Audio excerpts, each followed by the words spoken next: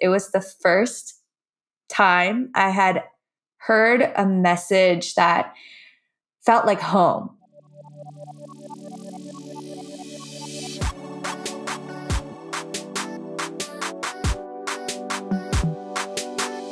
Hello, my loves. Welcome back to the Lavendaire Lifestyle Podcast. It's Eileen. Today's episode is on healing from trauma and rebuilding your life on stronger foundations. And we also touch on creativity and purpose. Our guest today is Anh Lin, also known as the creator behind Girl and the Word. This is actually Anne's second time on the podcast. The first time she was on was episode 143, and that one was called How to Become a Successful Content Creator. So now Anne is back, and she's back to talk about a more personal and deeper topic, and also share about her new book, Forever Home. Anh Lin is an interior stylist and the author of the new Christian nonfiction, Forever Home, moving beyond brokenness to build a strong and beautiful life. She currently lives with her husband and corgi in a renovated fixer-upper. Hello, Anne. Welcome back to the Lavendaire Lifestyle Podcast. I'm so happy you're here. First of all, congrats on your new book. I loved it, and I'm so proud of you. Aw, thank you. You were one of the few kind people who provided a word of endorsement. So I really appreciated you reading it early and giving me that kind word in the book. Yeah. Okay. So for those listening who missed your last episode with us, why don't you start off by telling us a little bit about yourself and what you do? Yes, so I am now an author, but you can find me on YouTube, on Instagram, doing home makeovers and talking about my faith and mental health issues and wellness and things like that. Okay, so you're creative in so many ways. Like you have your DIYs, you have YouTube, you have your book, and you paint, you just do so much. What would you say is the common thread between everything you do and also relating to what you think your mission and purpose is? Wow, that's a great question. You know, for a lot of creatives, I feel like that is the kind of dilemma where they have so many interests and they don't know how to pull it all together. And I was the exact same way because I grew up wanting to be an artist, but also wanting to be a teacher and wanting to be a writer and a singer and all of these things. You can do it all too. Oh no, it's like a jack of all trades kind of thing, master of none. But I think what really gave me purpose was when I encountered Christ and having this personal faith that permeated every aspect of my life. It gave me inspiration in all of the creative areas that were once so fragmented from each other. So now I have this purpose, this pull and reason to create and do the things that bring me joy. And because it also glorifies the God that I serve and the God that I love. So yeah. Yeah. I mean, tell us a little bit more about that, because I know yeah, that makes sense in the big picture, but on the surface level, you have so many ideas and projects. How do you decide what to do and where to put your energy? Do you just let your energy follow? You just follow the flow? Like what happens? You know, sometimes it helps to follow the flow, but other times, I think it's good to have a big picture in mind. And the good news is that a lot of creatives are good at big picture thinking. So kind of utilize that skill set to outline the year beforehand, you know, like your top goals for the year and what you want to accomplish with the time that you have. And with that kind of big picture outline, then you can break it down month to month and see what you should be pouring your time into. If we just flow all the time, I feel like with me as like kind of a planner and a perfectionist, or a recovering perfectionist, I should say, when it's not, I guess, purposeful or what I deem to be purposeful, I feel kind of aimless doing it and it doesn't bring me as much joy. So having that outline of the year and the monthly goals allows me to be free and have that creative freedom and yet still work towards, you know, accomplishing that thing that I feel is most important. Yeah. Yeah. I mean, anyone who does something creative related to their career, I feel like sometimes that creativity does feel like work. And so how do you have a separate, like a divider between what is work creativity and what is like just for me, hobby creativity? Like how do you separate your life? Does it work like that? It does. It does. And maybe for me, it's a little more black and white than a lot of other creatives would be. But for me, if it's truly for my own edification, I just simply don't film it. Mm-hmm. Oh, I love Right? that. It's as simple as that. Just don't put it out there for people to follow the process. Let it be for me, or for my quiet time and self edification. And that way it doesn't feel like, it's like a performance. That way it's truly an authentic creative expression. Yeah. Are there hobbies that you lean most towards for yourself that you don't share with others? That is hard. I do tend to share a lot. But I think when I'm by myself and I find myself just depleted and needing to recharge, I read a lot. Mm. And I feel like that's when I take in inspiration rather than constantly giving out inspiration. And that's when I learn how to be a better writer as well, and just a better storyteller. So I feel like reading really enriches my entire soul. Right. Okay, so let's talk about your new book. I mean, first of all, tell us, what is it about? So the book is called Forever Home, Moving Beyond Brokenness to Build a Strong and Beautiful Life. And it basically just helps you better recognize and understand when you're being triggered so you can uproot the things that are holding you back. Things like trauma and painful parts of your past. So in it, I show you ways in which you could move forward from this trauma by building these beautiful spaces, both internally and externally in your life.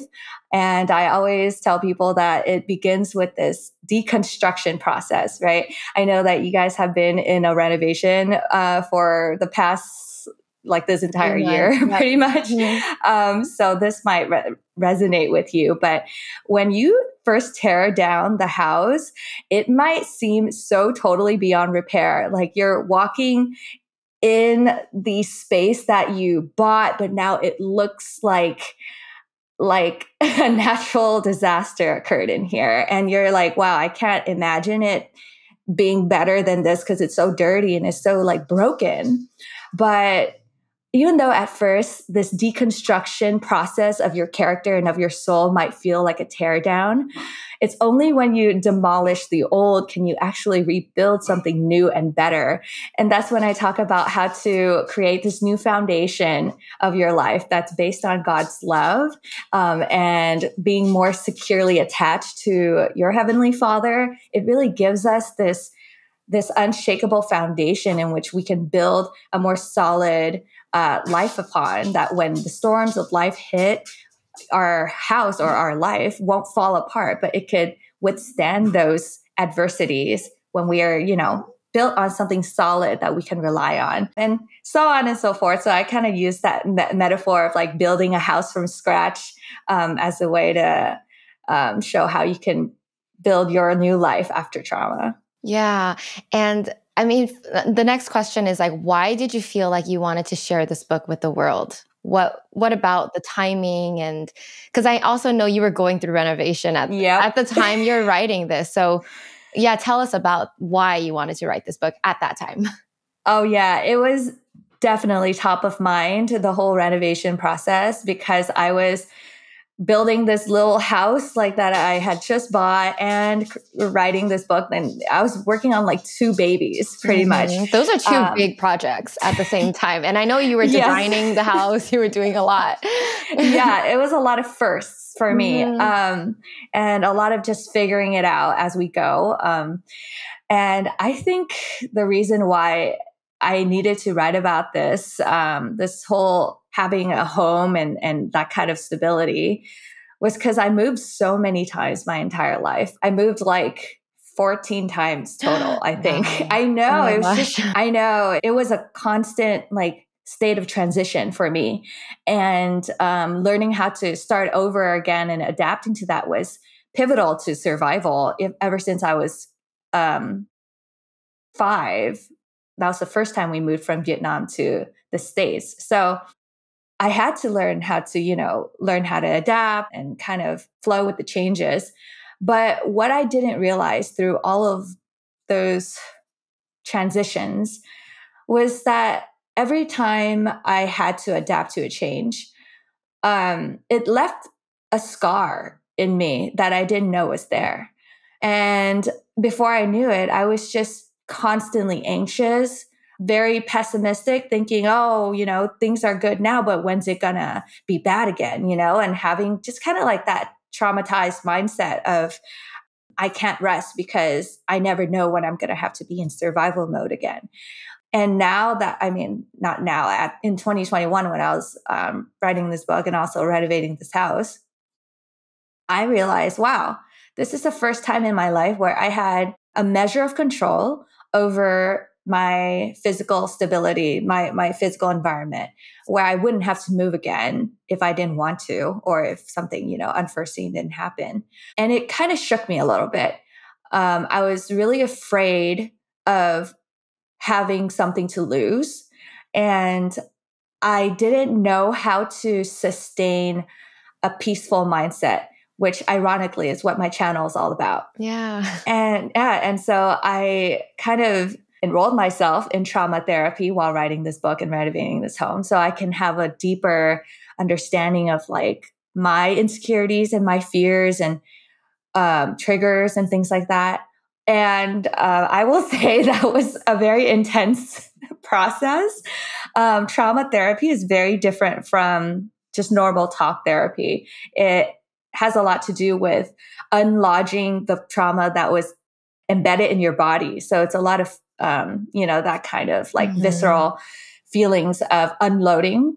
And every time you walk out of a session, you literally feel as though you've been through like an emotional autopsy. Like you feel so vulnerable and exposed, and at the same time grateful, because now you're like, wow, I've inspected wounds I didn't even know were there.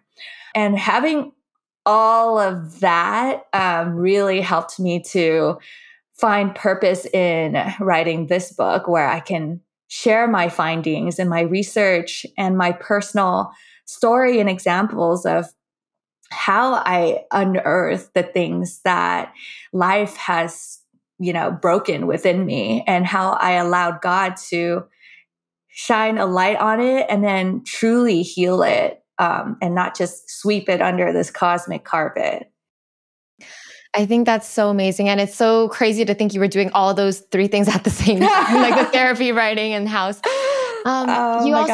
You get very vulnerable in this book. Like you tell your life story, you talk about your family, you talk about your trauma. And I think it's so brave, and it's also like, it makes the reader connect with you in such a deep way. So if you're open to it, I'd like for you to share a little bit more about your story, because the people listening have not read your book yet. They don't know that side of you. Also, you mentioned your persona online is very peaceful. It's all about aesthetic and calm, and it is beautiful, but I don't think people recognize what's underneath. And the reason why you're trying to be so calm is because of the turbulence within. Please share a little bit more. Also, because I know people listening might have similar experiences, right? Yeah, for sure. So, right off the bat, when you read the introduction called The Demolition, you get a glimpse into one of the darkest memories of my past, which was when I had, I guess, met the love of my life at that point. I was like 14, he was 16. So we were both like young and stupid and without guidance, and also both came from very, broken families and things. But he had like really swept me off my feet. I felt like I had no one else to turn to at that point except for him. And so it was just a perfect storm for someone who is prone to manipulating and is someone who is vulnerable and needs somebody there. So we got together and I was madly, deeply in love. He like love bombed me with all of these grand gestures of affection. And I would have done anything for this kid. But I remember like probably a year or something, or I forgot how long, but about like a year into our relationship, something changed. Like he had like a shift in his attitude toward me. It was no longer gentle. It was very abrasive and short, and I guess like demanding and irritated all the time. And so I didn't know any better back then. I had no one to kind of guide me through it. So I just thought, oh no, what am I doing wrong? Like, that's setting him off. Like, why is he raging at me for not wearing makeup? Not understanding that all of these like things are toxic and manipulative and abusive. I didn't know the signs. And so I just kind of fixed myself and did my best to, earn his love and affection and just chase after that carrot on a stick up until prom night when he got on a call with somebody. And I just had this like pit in my stomach, like this feeling of, oh, I feel like he's talking to another girl, And so I started crying. And his friend approached me and said, hey, are you okay? Because I'm crying in the corner on, prom night. And then without even asking for any context, he just grabbed me by my wrist, dragged me out of the house party, dragged me down to the dark street, the end of the dark street, and just physically abused me. And I was so confused and shattered. And I felt like everything that I knew to be true about people was wrong. And I felt like there was no one I can trust and nothing to make it better. And at this point, I was just thrust into like a deep depression, being an antsy teenager that I was. And so every weekend, I guess after that, Fridays and Saturdays, I would just trash myself at any parties that I could find. And I would engage in all of these substances and numb myself. And I remember a certain time that I did that. I was so numb, I couldn't even feel the weather around me. I was like on all sorts of things. It's crazy the things that kids could get their hands on. But I remember stumbling into a stranger's car and then the car filling up with all of my friends. And then they just took off into the night. And then they started blasting really loud techno music. And I was just sitting there in the back seat, feeling so empty and just having this come to myself moment where I realized nobody truly loves you. And it like hit me like a ton of bricks and I started sobbing, but nobody noticed because everyone's like messed up. And then just as quickly as I had that thought, I saw in my mind's eye a painting of Jesus that my mom erected in our childhood homes. And it was upon seeing that painting, that I felt like comfort washing over me from the top of my head, cloaking my arms down to my toes. And it was a very visceral, comforting experience that I had never had before. And keep in mind, I wanted nothing to do with God at that time, nothing to do with religion or anything like that. But that really piqued my interest as to why then, like, why did I see that image then? And honestly, it could have been like an image of, it was like one of those generic Catholic paintings. It could have been any white guy, but I knew the symbolism. And that following school day, I contacted the only Christian friend I knew. And she got like super giddy when I told her the story. And she took me to her family church. And her brother was preaching that Sunday. And I just fell to my knees and gave my life to Christ, because it was the first time I had heard a message that felt like home, like really made sense to every fiber of my being, like why they're suffering, why I had to go through it, and how I can possibly heal from it.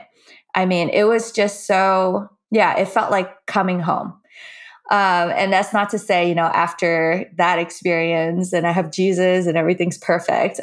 Far from it. I still had a lot of therapy to do and a lot of unearthing and healing to do up until now. It's a constant process, but at least I had that new foundation that I can build everything else upon. And that newfound love and attachment to a higher being really allowed me to weather those dark nights of the soul that I otherwise could not have.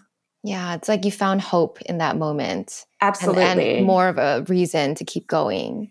Exactly. Reason. Yeah. I've always been a pretty like existential person. So honestly, without like a deeper reason or purpose, I feel extremely demotivated and empty, and I just can't get myself to do anything. So yeah. Thank you for sharing that story and going deep. And I love that you brought it into that like come to Jesus moment story. So you then talk about a lot of the things you learned from therapy, a lot of like you give a lot of like tips on how to heal from your own trauma. So what are the biggest things that you have learned that have worked for you, the ways that have helped you heal? When we find ourselves triggered, usually it's already too late to respond because you can't think straight when you're triggered. Your frontal lobe literally shuts down. The part that allows you to have sound judgment stops working so that you could survive. So once you're triggered, it's usually already too late. So what can you do to kind of dull these triggers or like prepare for them, right? I think, first of all, it's a personal responsibility to seek trauma therapy, and things like EMDR or IFS. I know these are a lot of like new acronyms for people. But these methods have truly, truly helped me to, I guess, dull the effects of the triggers that I once had in a way where talk therapy never could have. So like EMDR, I don't want to butcher it, but I think it's eye movement, desensitization, reprocessing. And what does that mean? What does it entail? Wow, how do I even say this? There are different methods, but the method that I went through was not so much about the eye movements as much as it was pulsating gadgets in my hands. So all it is you're reprocessing a specific memory that haunts you to this day while engaging in some sort of rhythmic activity. So the original method is to just follow a finger looking back and forth, and you're not getting hypnotized. You're literally just looking back and forth. And that eye movement actually tricks your brain into doing the same things that it would do when you're in REM sleep. So when we hit REM, we actually reprocess a lot of the activities that we did throughout that day, and we file away memories that could have been traumatic for us. But so many traumatized people can't have a deep sleep. So what happens is that all of those hurtful memories get lodged in their bodies, and the brain is not able to file it away as a thing of the past. So whenever they get triggered, they behave and feel as though they are reliving the same trauma over again. So yeah, what happens is that when people are triggered, they feel as if they're reliving the same trauma all over again in real time. But when you go through EMDR, you allow your frontal lobe, the part that is creative, that controls judgment, abstract thinking, and controls your sense of time. You allow that part to be active while you're working through a painful memory. So your brain is practicing how to file it away as something of the past so that when the trigger happens again, it doesn't feel as urgent or immediate. It doesn't feel as though you are reliving it again.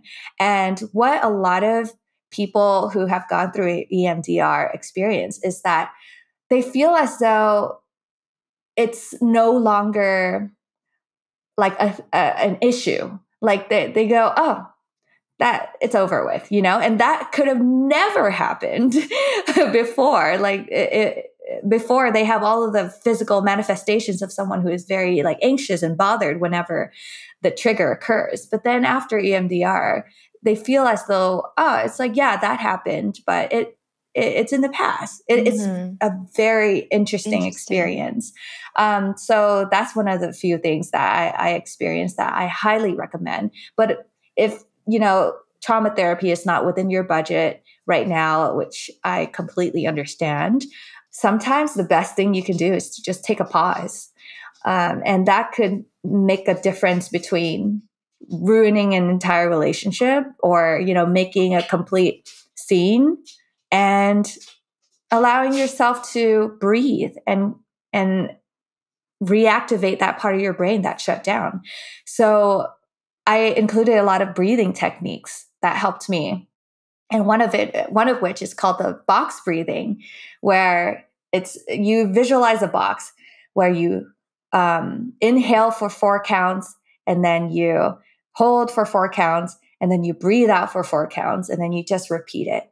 And that really helps to oxygenate your brain, fill your lungs in with air, and just allow you to have a chance at regulating again. Yeah. Because I know a lot of people have varying levels of this kind of anxiety, because I think it comes from when in whatever you experienced in your childhood, you may have felt unsafe. And that gives you that that tendency to want to control everything. People who want to be perfectionists, right? Just all of those things. So after going through trauma, how have you changed? Is it I don't know, tell us about the growth and the learnings that you've gotten, reflecting on how you grew up and how you see things now. Absolutely. I feel like we tend to talk a lot about the negative effects of trauma, which I'm not saying, it's so worth it, go through it. That's not what I'm saying. But there's also this phenomenon called post-traumatic growth or post-traumatic wisdom. And I feel like that is kind of the wisdom of age that people talk about, that the older you get, the wiser you become. And it's because of how you grow from these painful experiences that allows you to have these nuggets of wisdom that you can pass on to the next generation. And we all have a story. I don't think that my story is that crazy or unique compared to another's. The whole point of sharing it, though, is the post-traumatic wisdom that I received that hopefully could be a survival guide for others out there. And how you get from a point of being traumatized to using this trauma as references for your, guidance of others is by first surrounding yourself with a supportive and trauma-informed community. It doesn't matter what that community is, whether it's AA or church or friends or family, whichever community that you can find that truly loves you and supports you and shows you that they care for you. I mean, that is probably the most important aspect of healing. We simply don't heal in isolation. And you'll see that phrase repeated over and over again in my book, because every study that I've found, every expert that I've talked to has all concluded that people need to be in community if they were to want to be joyous and happy and fulfilled, or want to heal from something painful in their past. So it's not easy to find community, but I've also included some contacts at the end of the book that could hopefully help those out there who are more isolated. And the second part is to also find a mentor or someone who could walk with you through this process. For a lot of us, I guess it's our therapist. But if that's not within your budget, you can literally find a friend or ask a teacher, literally anybody who you could trust to gently walk you through this process. And the third is to, once you have those two things, community and someone to walk you through it, it should allow you to do away with this victim mindset and break out of this is just who I am. And, that whole I guess, mindset that we convince ourselves in, and break out of that and truly believe that you can become someone who you've always wanted to be, a healed and whole person, someone who is not chained by their reactions and not a slave to their mood swings, But yeah, I truly believe that with this whole believe, belong, become kind of process, we can all earn a more secure attachment and a more, how do I put it? I guess just a more healed perspective and a more abundant perspective on life. Let's talk about your relationship, because I think a lot of the trauma shows up in your relationships with other people, and that shows in your story that you told with your first boyfriend in high school. So going through this healing process with your husband, what have you learned, and how, you talk about the different attachment styles in your book, and you talk about everyone's trying to move towards the healed version. So tell us what have you learned in that process? Wow, marriage is truly like having a mirror in front of you, a mirror that exposes all of the sides of you. Yeah, sometimes it shows you sides that you've never appreciated, and other times it shows you sides that are really, really not pleasant to look at. And I didn't realize how intimate and high stakes a marriage was until I was actually in it. You could read about marriage and you could read about being a parent all you want, but until you're actually in the car and driving, it doesn't really hit you, I feel. So it hit me once I was already in the marriage, and once things were already kind of I guess, higher stakes and more tense. That's also why I put myself through trauma therapy, because I was like, why am I reacting in ways that my 16-year-old self would, or my 7-year-old self would? Why am I not acting my age anymore? I feel like when we were dating, I was a lot more regulated, but why now, And so something brought it out of you, after marriage. For sure. And it's just that constant being with somebody, I think, that really brought it out of me. Because when you're around somebody for 24/7, I guess you really have to face your fears a lot, and you have to face the things that annoy you or scare you. And one of those things for me was feeling trapped. And I didn't realize I was so heavily triggered by that feeling until I was just beside myself. Every week I was like, why am I feeling so? And then one day I just said trapped. And then I was like, oh yeah, that is the word. That is the word for it. And so I brought that to my therapist, and we traced it back to a memory that I thought was so commonplace. I thought it was just so normal, and I didn't even think twice about it. And lo and behold, it was that exact memory of my parents fighting above me being so short, and them just going at each other, that I felt absolutely trapped. Because I was, where was I supposed to go? I was so young. And that part of me was never healed. I just shoved her into the back of my mind and made her grow up, but she never did. And so now whenever I sense relational tension, that little part of me is oh my gosh, there's nowhere we can hide. We are forever trapped in this, terrible place. But going through IFS, which is internal family systems, you get to talk to each of your inner children. I actually envision myself going back into that same decrepit house, seeing my parents fight and just ignoring them, and going straight to her. And I remember envisioning kneeling to her level and just hugging her. And then we're both crying together. And I said, we're going to get through this. You're going to get out of this house. We all are. And we're going to make sure that we protect each other. I just assured her that, I'm going to protect her. God's going to protect her. And, everything's going to be okay. But I remember still not wanting to leave that memory. I didn't want to leave that house when I was reprocessing and our session was coming to an end. I remember just feeling so heartbroken to leave her in that house until things got better.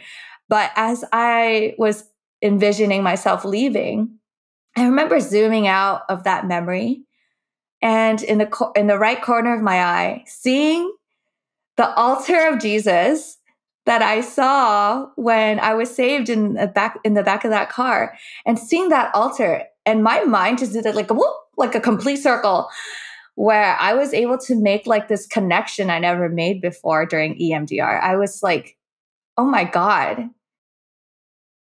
It's almost as if God was saying, hey, I know that you don't want to leave her, but I've been with her this whole time. I have followed her from house to house, and I am in this house with her, and I am going to save her one day.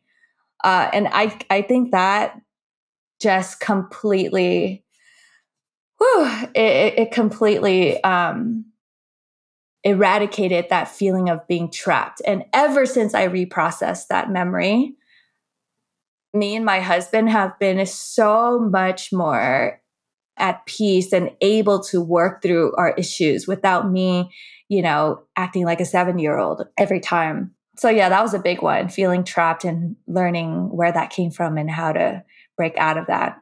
Thank you for sharing that, because I think it also shines light on the fact, like on how other people listening can reflect on their own traumas. Because the way we react, like the immediate emotions that come up when we're triggered, they reveal like something that hasn't been healed when we were kids. And oftentimes you can trace it back to like a specific memory or a specific phase in your life. And then like, I love that exercise of you like going back to that child self and like hugging her and crying with her. I think that's beautiful. And it actually does work. It's like, now you're an adult, you're able to like emotionally process that for her. Do you know what I mean? Like at the time, she didn't have the tools. She didn't understand what was going on. She didn't know her options.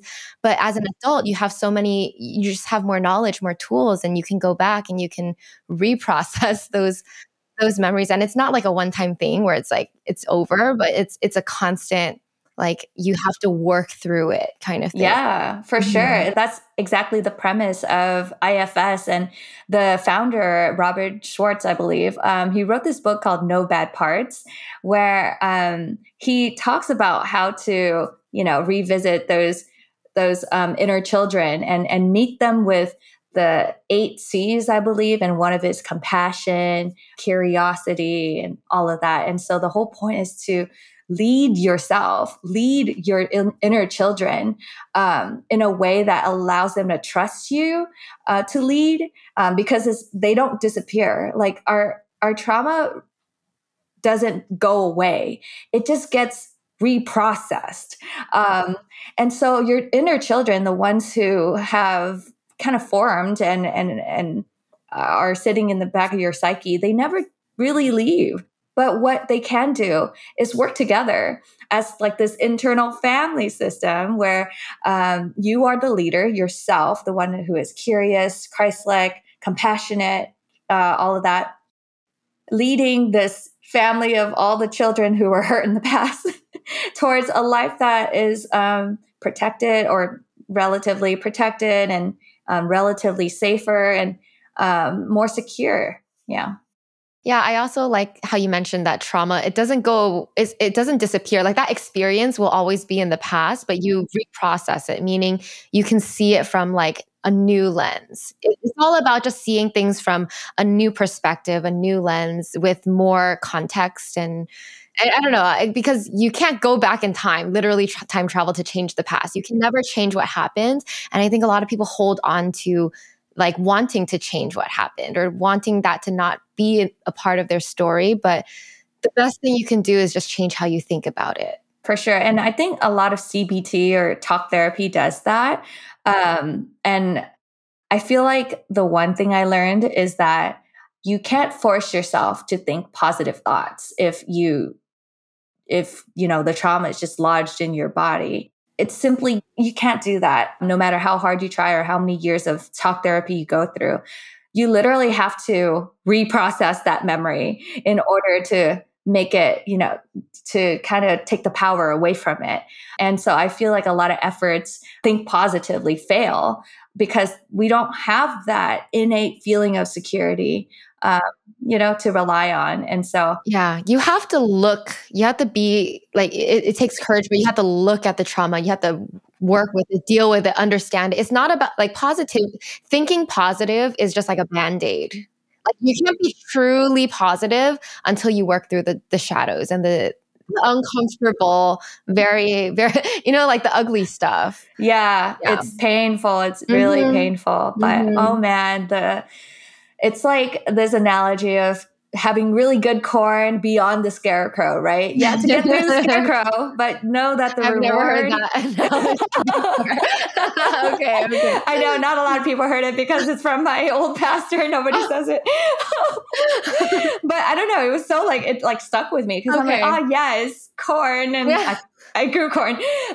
But yeah, like there, once you get through like the phase of it being so scary and like exposing yourself to it again in a controlled environment, know that beyond that is the life that you've always wanted. Like it is so worth, processing. It's worth that journey and the difficulty of it.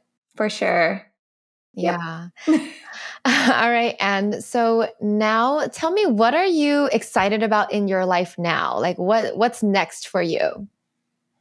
Oh, wow. Now that the book is out and it is out of my hands, and I hope more people would read it, but I have no control over that. I guess I'm going to write another book. I'm not sure if I'm allowed to like say this, but what is the next book about?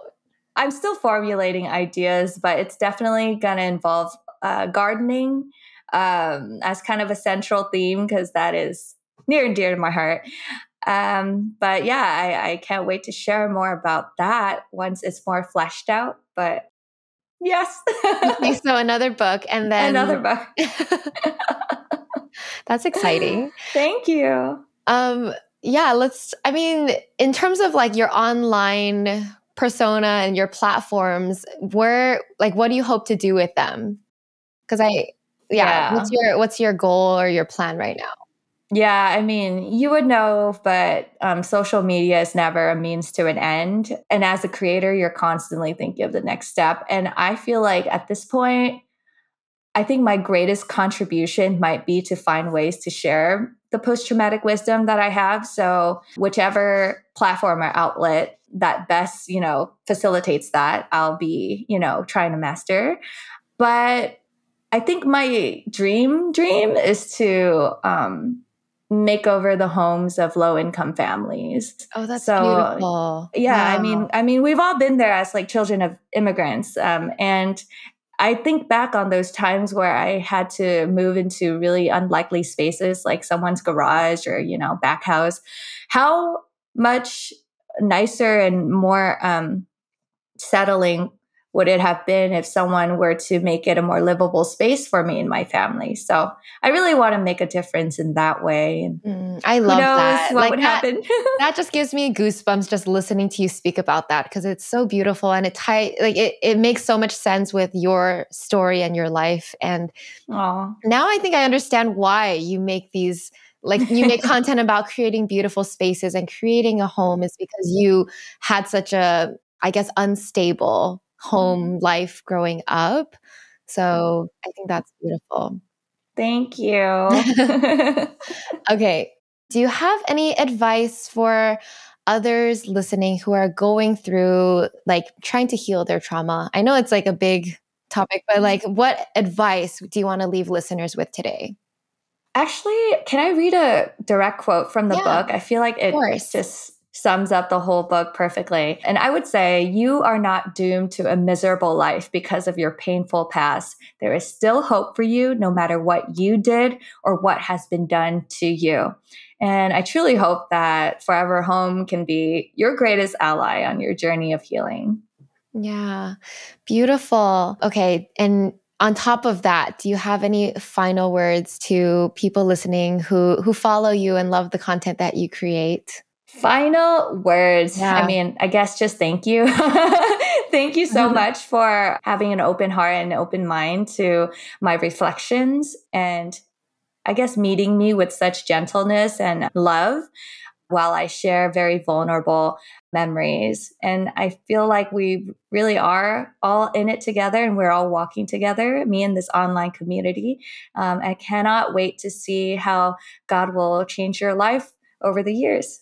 Yeah, I thank you for that. I just think it's so beautiful, just whenever somebody shares their journey, it just inspires and gives to the people following as well. So like, I just say that to remind people listening, like everything that you're going through, no matter how difficult, how ugly, it's like, there's going to be something beautiful out of it once you get through it, right? For Whether sure. it gives you something to like impart wisdom on someone else, or it changes you and makes you stronger. There's always something good that comes out of it.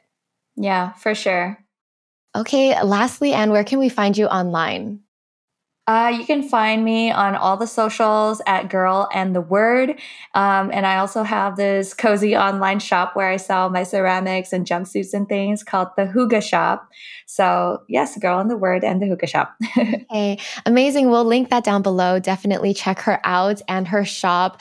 Thank you so much, Anne, for being here today. I appreciate you. I'm so proud of you. And I think Aw. everything that you create is just so beautiful. And I love that there's just this purpose behind it. Mm. And in knowing your Oh. story, it just makes it even more meaningful. So thank you. Aw, thank you, Aileen. Thank you for creating spaces for women like me. And you have been authentic ever since I've known you. And I am so honored to be part of your community. Thank you.